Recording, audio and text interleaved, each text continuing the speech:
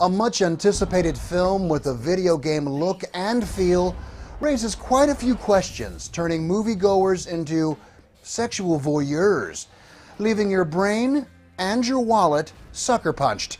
It's time to get flicked up.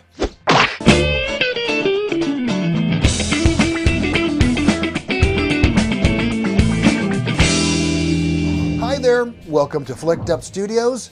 I'm Brett Martin, and thanks for watching. Zack Snyder is one of the hottest directors in Hollywood. From 300 to Dawn of the Dead to The Watchmen, and even that Owl movie, Snyder has been on top of his game for quite a few years now. But now he brings this unique style and look to Sucker Punch. We're already dead. You're afraid, don't be, to reach your own paradise. Just let go. What you're imagining right now? You control this world. Emily Browning plays Baby Doll, an heiress committed to an insane asylum after wrongfully being accused of the murder of her younger sister. Now, she and her fellow inmates go on a fantasy quest trying to escape this lockup that they're in.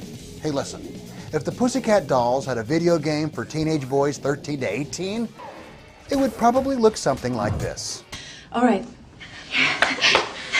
But I'm only doing this because you guys get caught without me, okay?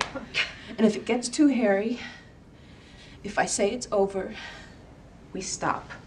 Fellow hooker dancer inmates include Jenna Malone, Vanessa Hudgens, Abby Cornish, and Jamie Chung. Carla Gugino and Scott Glenn also play their part in this film that's really an exercise in green screen filmmaking and really little of anything else.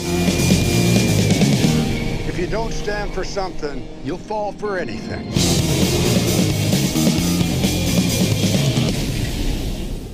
Sucker Punch is confusing, and for many people, it will be offensive. There is no depth to any of the performers, and the repeated sexualization of the female leads was and is, in my opinion, distasteful. The Flickometer gives Sucker Punch 1 out of 5. Unless you're a teenage male, you will feel a bit sucker punched after seeing this film, which left me a bit dazed and confused, but then again, that might have something to do with the fact that I did see the movie at 10 o'clock at night. Hey, let's hope that Zack Snyder's next film, Superman, Man of Steel, puts him back on track, because this film does not do him any favors. So now you know. Before you go, I'm Brett Martin. Thanks for watching. Tell your friends and tell your neighbors, because you just got flicked up.